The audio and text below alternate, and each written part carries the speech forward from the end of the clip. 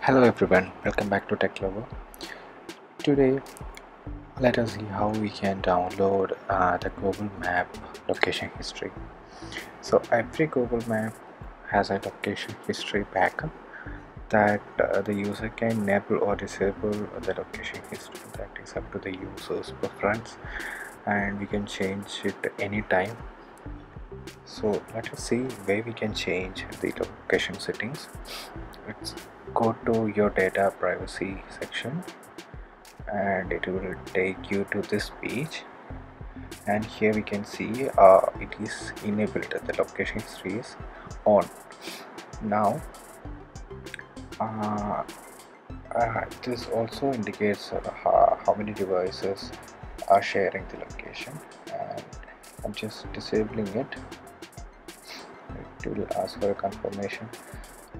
So from now on, your Google Map will not save your location history, and that will not come in your timeline, but I'm enabling it back because I want to show you something more.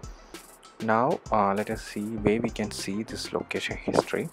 That is called the timeline, your location timeline thing. Let's wait for it. Yeah, here it is. So here we can see the places we have visited, cities and countries we have crossed in the past days.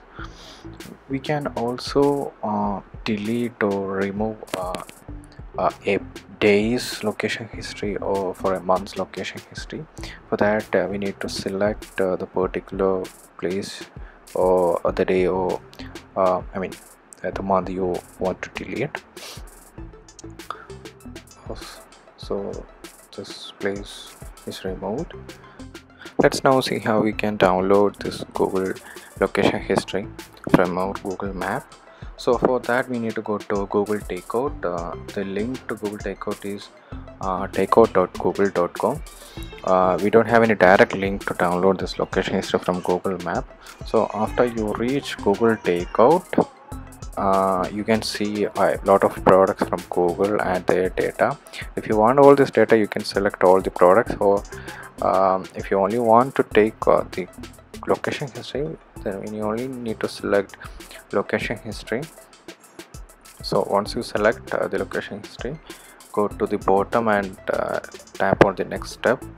So from this page we need to select how we need to download the data and the frequency and the download size, all that things.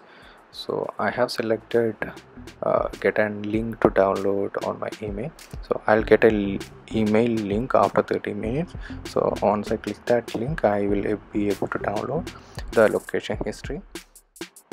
Thanks for watching.